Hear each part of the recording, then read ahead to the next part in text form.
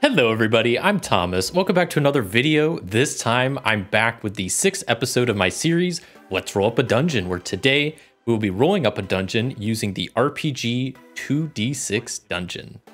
So, 2d6 Dungeon is an RPG created by Toby Lancaster, and it is this solo player dungeon crawling game that includes a full rule set for the actual character creations, monsters, and all of that, but also includes dungeon generation rules, which is the main thing I will be going over today. So in my normal fashion, I will first go over the source material for generating a dungeon, then I will go over the outline I have prepared for today's dungeon, and then finally, we'll get to rolling up a dungeon. So for 2d6 Dungeon, I haven't actually read through most of the RPG itself, but I have actually heard really good things about it. So I really want to try it at some point in the future, but today we're just going to go over the dungeon generation rules, which is actually not too much. It's about, I have 3 pages here for at least the core mapping and dungeon generation rules. So for generating dungeon rooms, the first step is getting a piece of paper. They recommended just using a dot grid paper, which there are some copies in the back of this book. And they say to draw a border that will designate the outer edge of the dungeon, known as the outer boundary. Needs to be at least 20 squares by 20 squares, but is recommended to make it as large as possible, because the smaller the dungeon, the fewer the rooms. This part we're not really going to do today. I'm just going to draw it on my iPad still on my grid paper, and I'll just kind of limit the dungeon size based on how many rooms this dungeon's going to be.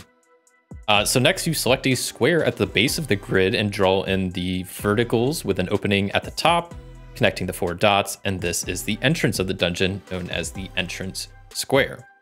After that, you roll 2d6 for the room's dimensions. You make one of the dice the primary dice for the x-axis, and then the secondary dice will be for the y-axis. So the 2 numbers create a box which represents the room as seen below.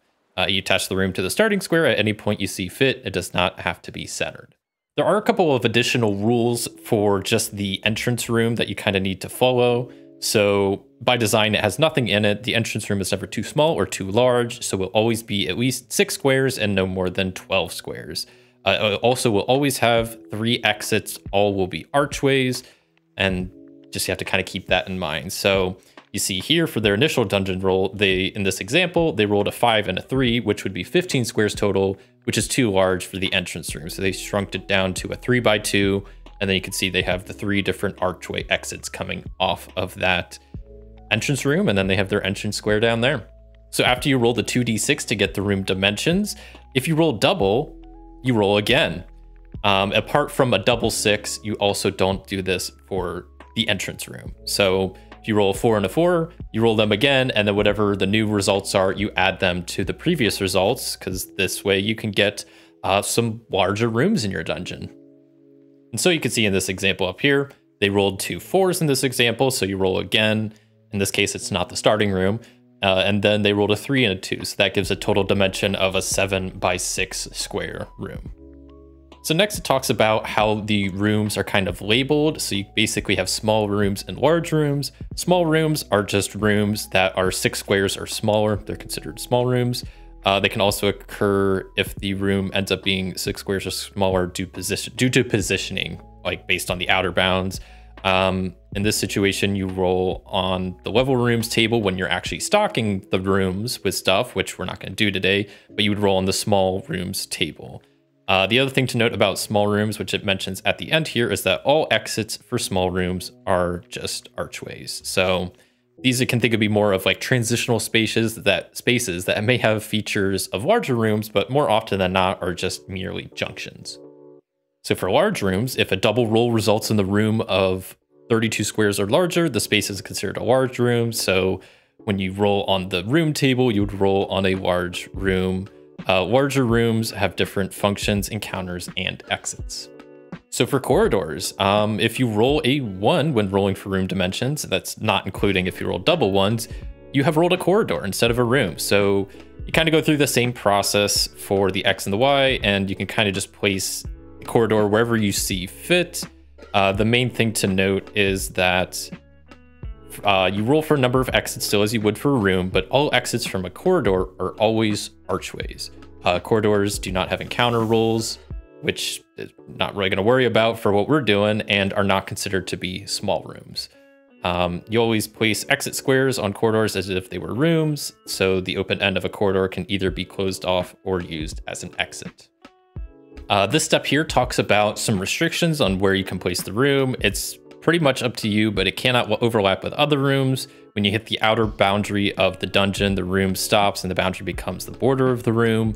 You can butt up against other rooms. Corridors can end at the outer boundary, but exits cannot be placed on the outer boundary. Next up is establishing exits for the room. So to do this, you roll a d6. If it's a 1, there are no exits. A 2 or a 3, there's 1 exit. A 4 or 5, there's 2 exits. Or on a 6, there are 3 exits.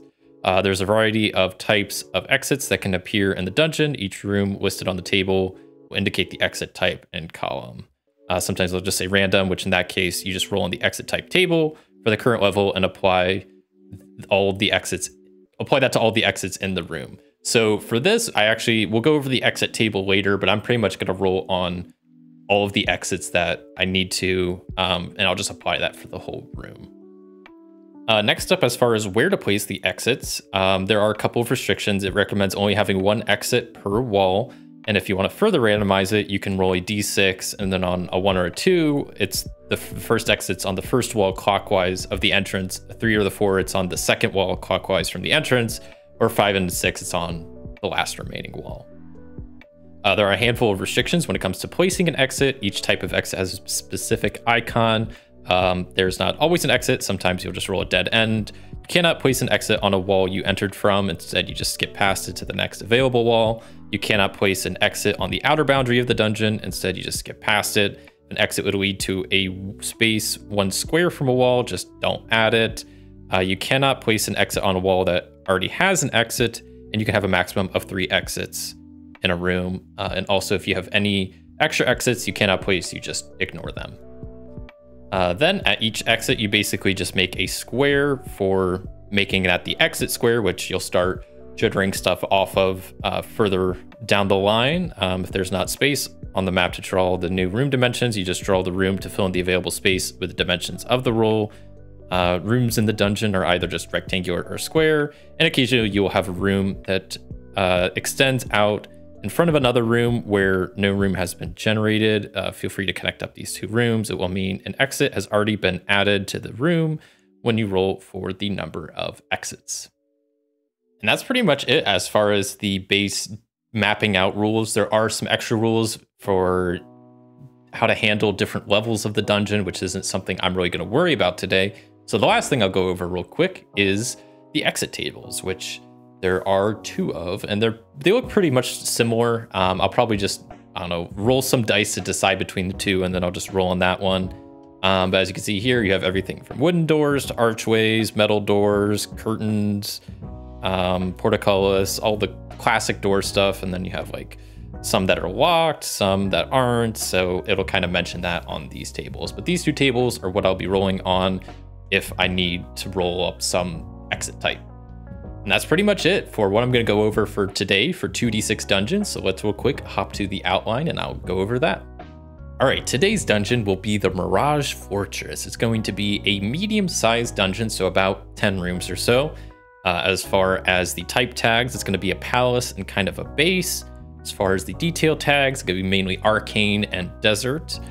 And for the purpose, the Mirage Fortress was originally built as a palace for a powerful illusionist king who sought to protect his domain with a blend of real defenses and deceptive magic.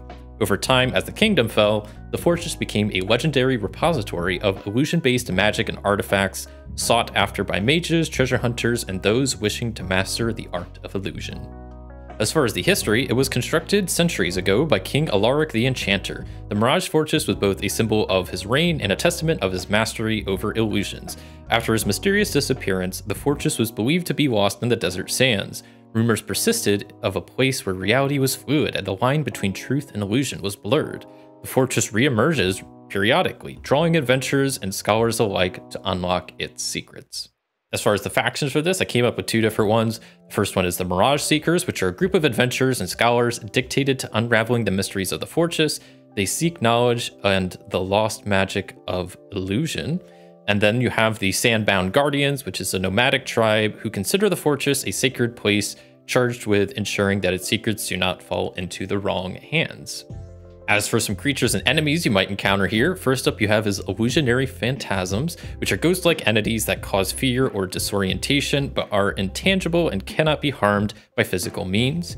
Next you have the trickster sprites, which are mischievous and small magical beings capable of casting minor illusions, often leading adventurers into traps or dead end. Next, you have shifting sand beasts, which are large, amorphous creatures that emerge from the sandy floors, their forms constantly changing, making them difficult to battle effectively. Next, you have false treasures, which are these animated objects mimic valuable treasures or items, enticing adventurers only to reveal their true monstrous nature when approached. And then finally, you have the Echo of King Alaric, a powerful illusion that embodies the fortress creator, capable of manipulating the environment and casting complex, high-level illusions. As for some quest hooks, first quest hook is called the Vanishing Scholar, which says a renowned historian specializing in ancient illusions has gone missing after embarking on an expedition to the Mirage Fortress. The players are hired to find the scholar, navigating the fortress's deceptive corridors to uncover what happened. The next quest is called the Illusionist Heirloom, which says the rumor has it that a powerful artifact called the Prism of Alaric lies within the depths of the fortress. The artifact is said to enhance the control illusion magic profoundly, so the players must retrieve it before it falls into the wrong hands. And then the final quest is called the Mirage Tournament, which says a mysterious invitation is sent to various adventurers, mages, and thieves, challenging them to navigate and survive the Mirage Fortress for a grand prize. The players must outwit both the fortress, and their competitors. As for some additional detail about the place, first up for condition and lighting, it's probably pretty well preserved, all things considered, especially on the inside. There's probably a lot of illusions going on to make it look well preserved, even if it's not. It's also probably really disorienting with stuff changing around and stuff not looking as it seems, and with just some inconsistent lighting. Once again, probably part of the illusions that some rooms may be lit while some just unlit, and it kind of just depends on the room. As for sounds you hear, maybe you'll hear the occasional distant sound of laughter or soft music. Creaking and groaning of the shifting structures could also be heard throughout the palace. Next, for smells you might smell, well, the air carries a mix of aromas, often incongruent with the surroundings. So this is a place of illusions, so you might be in a library and smell a garden, or you might be in a garden and smell a fire. Like, it's probably just kind of all over the place. And finally, as for the temperature within the forest fluctuates subtly, but is mostly hot. This fortress is found in a desert, so it's probably gonna be pretty warm. And finally, some rooms I have prepared for today. First off, you have the shifting entrance hall, which says walls and doors constantly reconfigure, requiring clever observation to find the path forward. Mirages of menacing creatures may appear, but are harmless if ignored. Next, you have the Oasis Mirage, which is an indoor garden that appears as a lush oasis, complete with water and trees. However, most of it is illusory, and navigating it requires discerning subtle clues to what is real. Next, you have the Banquet Hall of Endless Feast, a grand hall with a feast laid out, but food and guests are mostly illusions. One dish, if found, can heal or provide magical benefits. Next, you have the Library of Lies, books that tell twisted versions of history or false spells. One book, however, holds the key to understanding and manipulating the fortress's magic. Next, you have the Chamber of Whispers, a seemingly empty room where voices whisper secrets and riddles. Answering a riddle correctly reveals hidden compartments or passageways. Next, you have the Galleria of Statues, a gallery filled with lifelike statues that are rumored to be adventurers petrified by an ancient curse or powerful magic, some of which may still be sentient. Next, you have the Hall of Mirrored Echoes, a vast hall lined with mirrors that not only reflect images, but also past events and possible futures, creating a disorienting maze of time and reflections. Next, you have the Gallery of Frozen Moments. The gallery exhibits scenes of historical events, each frozen in time. Some scenes may come to life, replaying moments of triumph, tragedy, or revelation. Next, you have the Throne Room of Illusions, the heart of the fortress where the illusionist king's presence is still felt. Here, players face their greatest fears or desires manifested through powerful illusions. And then finally, you have the Vault of Echoes, the final room containing the fortress's greatest treasures, but each item is duplicated multiple times. Only one set is real, and choosing wrongly could have dire consequences. So that is the Mirage Fortress, and with that outline all out of the way, let's roll up a dungeon. All right, so I've drawn up a little starting square here, just kind of a random spot, and then we'll go ahead and start with the entrance room. So let's see what we get. I might have to change this a bit. Yeah, so that's gonna be too small, but I could just change each of these by 1. So instead of a 6x1, I'll make it a 5x2 room. That way, that fits the size for the entrance room. All right, so here is the entrance room all drawn out with the 3 archway exits, and we'll go ahead and just start with this left exit. So let's see what kind of room this is going to go into. And I guess it's a corridor. So I'm always going to treat the blue dice as kind of the X, and then the white dice as the Y. So this is going to just be a 5 square long corridor. So next up real quick, we'll see how many exits this corridor has. So a 4, double check, I believe that is 2 exits. Yes, that's 2 exits. Okay, so since we already have this exit going that way, that's the entrance. We'll probably just do 1 going up and 1 going down. So it's 1, 2, 3, 4, 5. Since it's 6 long, we'll just kind of roll for it. So we'll put 1 way down there at the top, and then the other way down here, I guess, going this way. I'll maybe make it 1 space of a gap there. So we got something like that.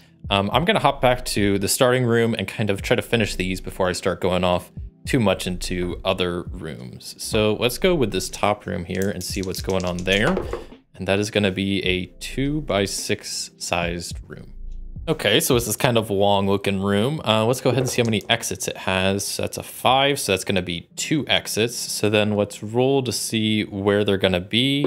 The first one looks like it's gonna be on this wall, and then the next one will be, I guess, on the right wall. So on the left and right walls.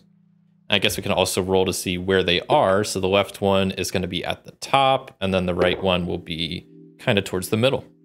Okay, and since we have some exits now, I'd like to roll to see what kind of exits they are. So let me roll this to see what table I'm gonna roll on, whether it's 1 or 2, and that's in the first half, so I'll make that 1. And then I will roll to see what kind of exits both of these are. So that's a 5 and a 6, which means they are both wooden doors.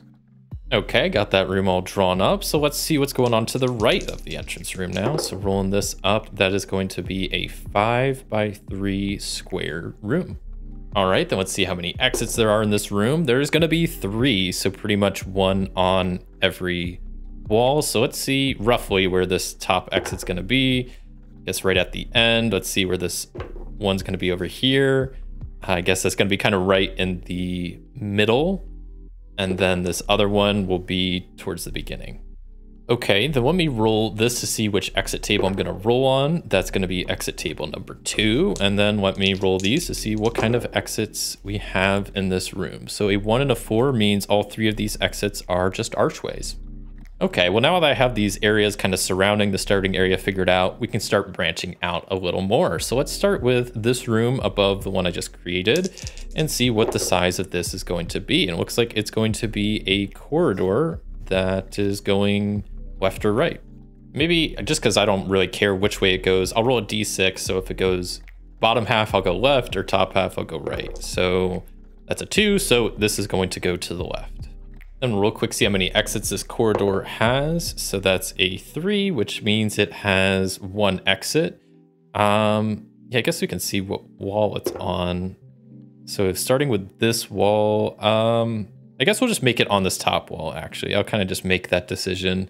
And then I'll roll a d6, I guess, just to see where the exit is. And we're going to kind of put it right at the end here. So then let's continue this corridor down to the left here and see what it leads into. And it looks like, I guess, another corridor. This time going up. Or it could be going down. Though I kind of like the idea of it going, well, we could just make it go down. Yeah, you know what? I'm going to make that decision that, well, hold on.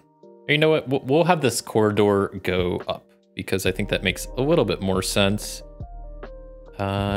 Yeah, because then it could like lead into a room that maybe this connects with, or maybe that'll just be a corridor that connects over that way. Then we need to see how many exits this have, which this isn't a very big room, so I can't imagine it having very many.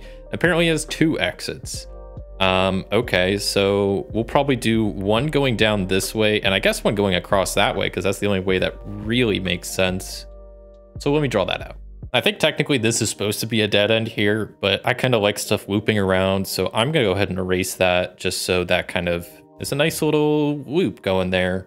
And then I guess I'm curious what's to the left of here, if there can be anything. So let's see what the dice say. It's another corridor, this time going up 6. Okay, then I guess let's see how many exits there are. So that's a 4, that means there's 2. Okay, so I think we'll just put one on each wall. And I think I'll just make the executive decision that there'll be one right here that connects to that wooden door. And then let me just roll to see where the other one's going to be on the right, I guess, which I guess is going to be towards the top. Got a lot of corridors going on. I hope it was just like there's going to be a big room here or something. So I'm going to go with this far right corridor going up there and seeing what that's going to give me. There we go. So that is a 6x3 room, which I think is actually perfect for this area. I guess we can roll exits for this room, but there's already kind of technically there's an entrance and 2 exits or something like that. So we'll see. That says no exits. So we'll kind of just keep that as is. Okay. Let's go with this area to the right and seeing what's to the right of this room. And it looks like it's a corridor that is going up and down.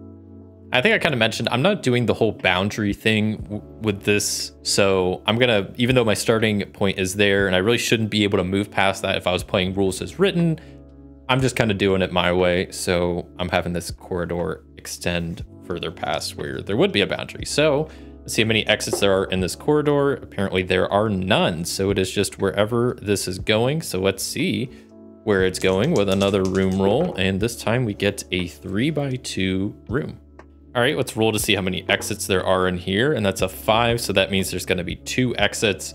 Also, since this is a small room, all the exits will automatically be archways. So let's real quick see what the exits are. So there's gonna be one on the left wall, and that I already rolled that, so I gotta re-roll. This apparently can only roll 2s.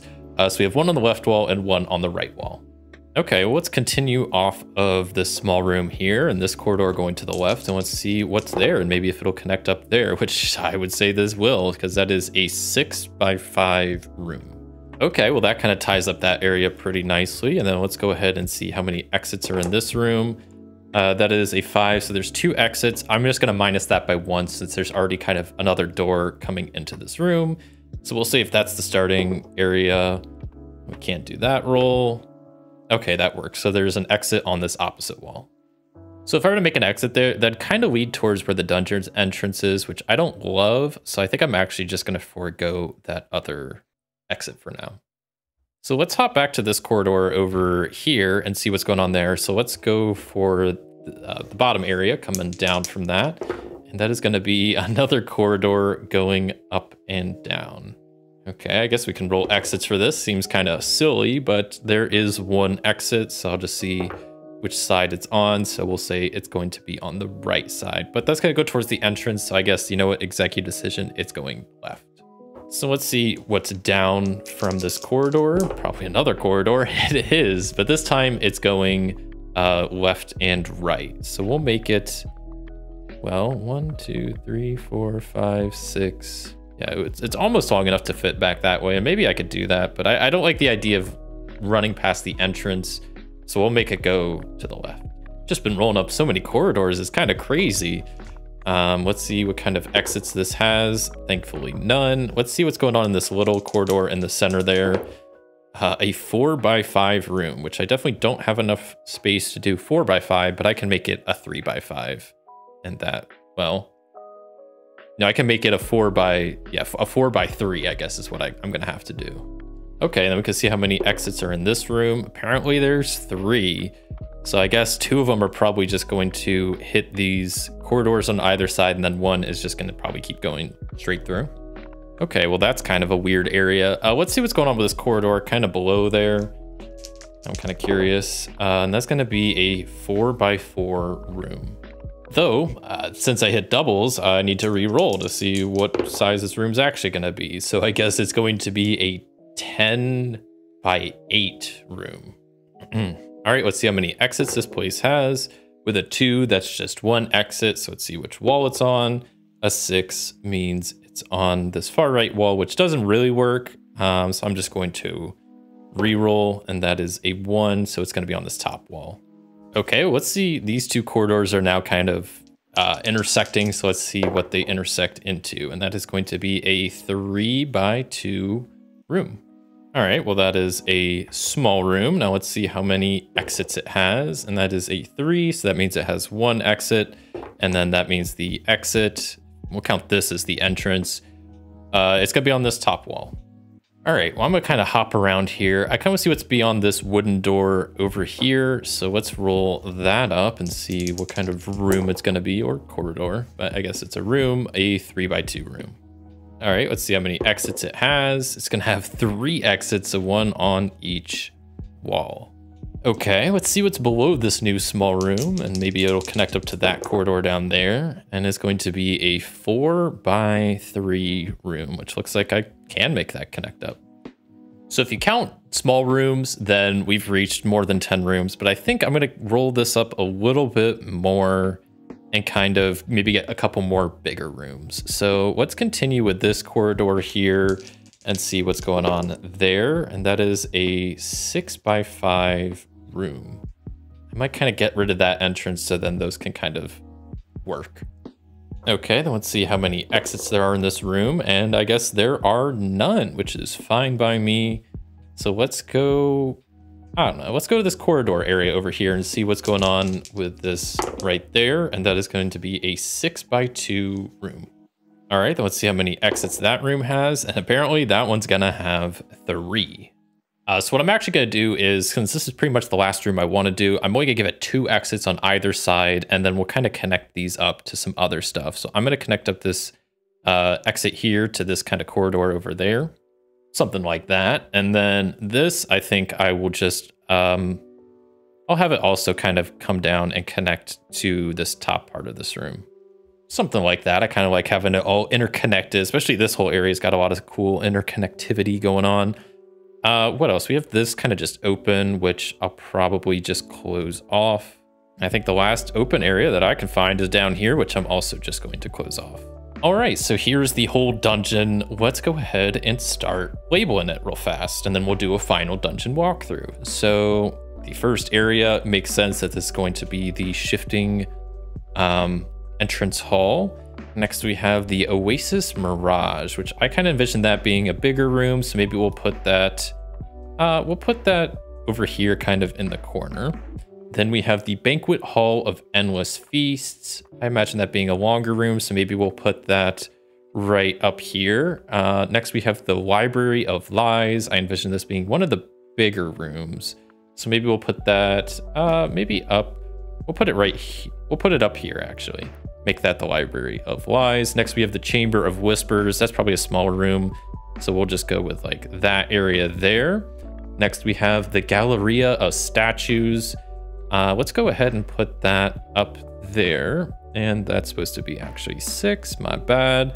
7 is the Hall of Mirrored Echoes. But you know what? Maybe I will actually make that the Hall of Mirrored Echoes, and then I'll move the Galleria of Statues down here to that room. Next, we have the Gallery of Frozen Moments, which I think will probably work good right there. Then we have the Throne Room of Illusions, which I think will make good for that room up top. And then finally, the Vault of Echoes will make this big room at the bottom corner.